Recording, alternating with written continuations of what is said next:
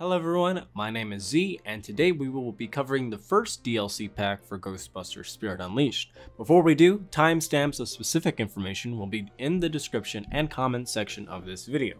Also, if you'd like to support a new creator on the platform, why not do a like and a comment down below. Are you excited for the new DLC? What would you like to be added in the future? Let me know down below. First thing is Twitch drops. During February 1st through the 16th, IllFonic will host live streams for Ectoplasm Ghost skins. All you need to do is appear in the streams to participate in this event. You will have to link your Twitch account to the IllFonic website. Just to be safe, make sure to link whatever platform you play Ghostbusters on to the website. Link in the description and comment section to the linking website.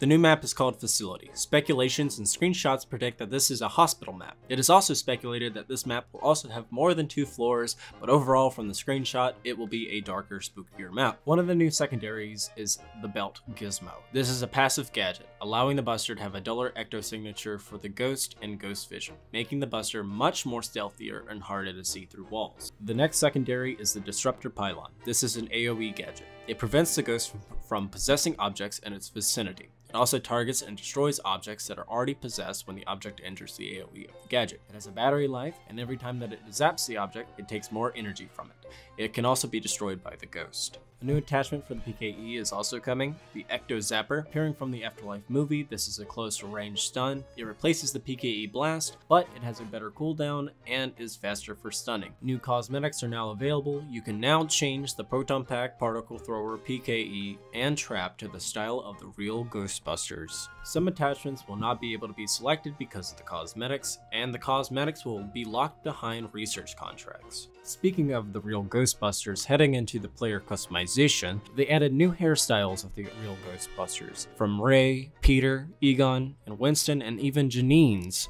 from the classic cartoon. But wait! There's more! Hairstyles aren't the only cosmetic items for the Busters. They added a ton of eyewear as well, ranging from the Ghost Cycle goggles that Slimer would wear from the Secret Identity mask, Egon's glasses, and Janine's glasses as well. But some of these glasses will be locked behind new side hustles that they will add once the DLC drops. Next, they added patches. These are new customization options for the Buster. Unlocked through levels and side hustles, you can equip them on your chest or your left arm. You can view your collection on the corkboard next to the player customization. They are adding a new tenure for the next DLC, which will allow players to rank up to level 300, and with a new tenure, they added a new reward, the STAYPUFF hat and the puffed up snowsuit, which can be customized a different color. I don't know if you can separate the hat from the snowsuit, but if you can, I'm 100% rocking just the hat on my character, just saying. And finally, they added a new feature to the pause menu while at the firehouse. They added a news board in the bottom. This will give updates on events that are scheduled. They also added a quick menu for players that don't want to walk around the firehouse to get to the different menus. They are also doing a lot of UI fixes for the Busters, adding more information to the screen and fixing gear loadout information so that it will be much easier to understand what kind of build you are putting together. And finally, this is the final bit of information.